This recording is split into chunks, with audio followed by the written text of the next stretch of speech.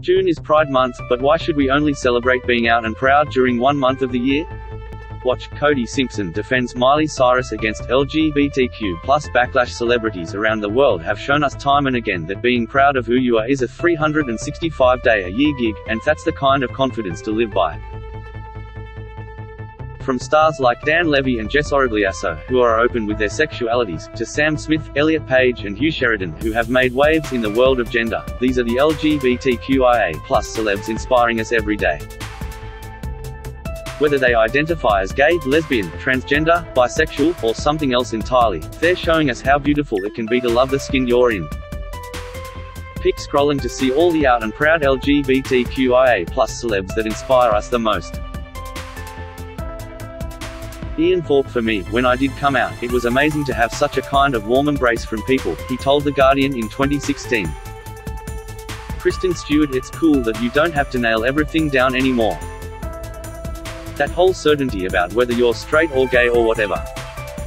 You're not confused if you're bisexual. It's not confusing at all. For me, it's quite the opposite, she told The Guardian in 2017.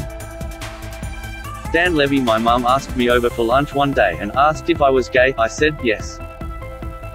She almost knew. My mum and I have a very close relationship in that sense, and it almost felt like she knew that I was ready, he told Andy Cohen on Watch What Happens Live in 2020. Miley Cyrus: I felt like the women I ended up being around, the role fit easier for me, because even in my relationship with men, a lot of the times, I kind of hold a more dominant space. I love people, I love who I love, I've had relationships with all genders and I'm down. Right now I'm kind of in the mood for some D, but I'm down for whatever, honestly, she said, via People, in 2021. Read next, Cody forced to defend Miley over insensitive LGBTQ comments. Hugh Sheridan: I am still a human, non-binary, bi, me, human, but I'm in a monogamous relationship with another human, who I love. I chose zero labels for no other reason except the exclusion, limitations, separation, I believe are all one, deep down, they said on in 2021. Magda Szubanski: I think this happens to a lot of LGBTQI people, that our potential isn't realized. When you've internalized society's homophobia, it's like it corrupts your operating system, is the best way I can describe it, Magda told Andrew Denton in 2018. Read next, Magda Szubanski reflects on the toughest year of her life. Jonathan Van Ness: for me, when I came out as non-binary, I didn't use they, them.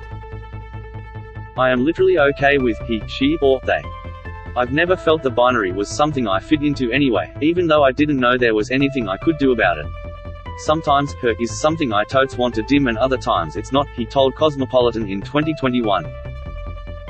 Tessa Thompson: I'm attracted to men and also to women, but then later I read about pansexuality and was like, oh, these are things that I identify with too.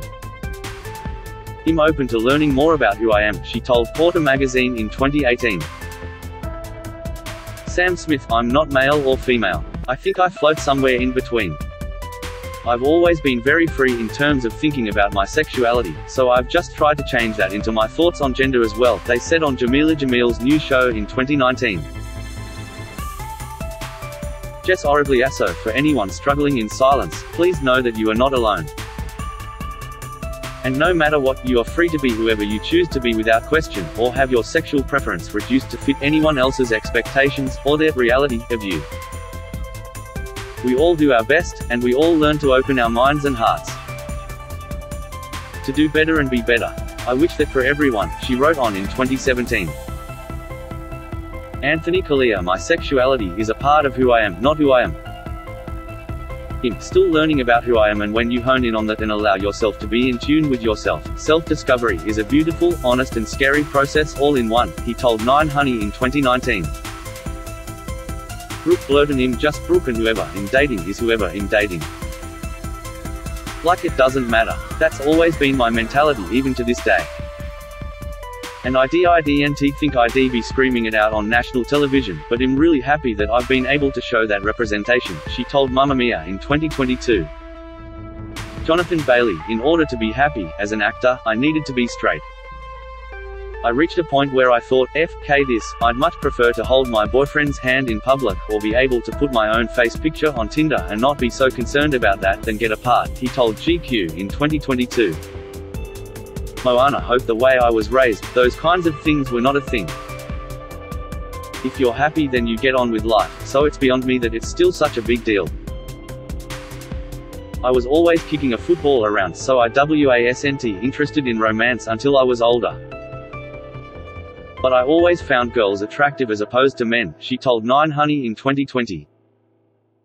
Elliot Page, all trans people are so different, and my story's absolutely just my story.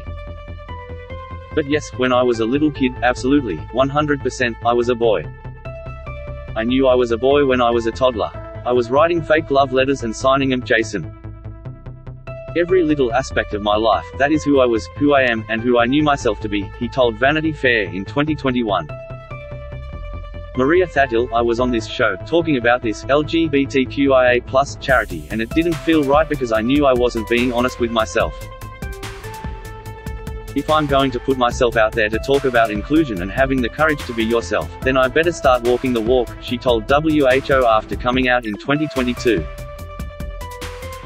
Farmer Dave Graham, growing up gay in the bush within an extremely conservative and homophobic family and community, there were really only two options to being my true self.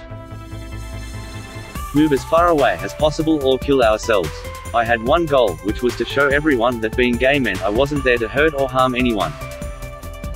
We just wanted to live normal lives, he told WHO in 2022. Read next. Inside Farmer Dave's life as a donor dad Fiona Falconer. In terms of coming out stories, I feel I was very, very lucky.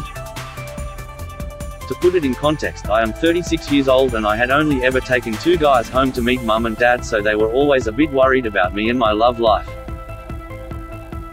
I think in the long run they were just happy that I was happy and had found someone I loved, and who loved me equally back, she told News. .com.au in 2019. Jack Vision, I was 15 years old. I was watching that Mardi Gras parade with mum, just in my mind going, am I gay? This was way before I came out. Getting to watch the parade, there's all these little things that kind of build you up and lead you to the point to feel comfortable to come out, he told the Daily Mail in 2021. Ruby Rose, for a long time, I thought there was something a bit wrong with me, or that I wasn't the gender I was meant to be.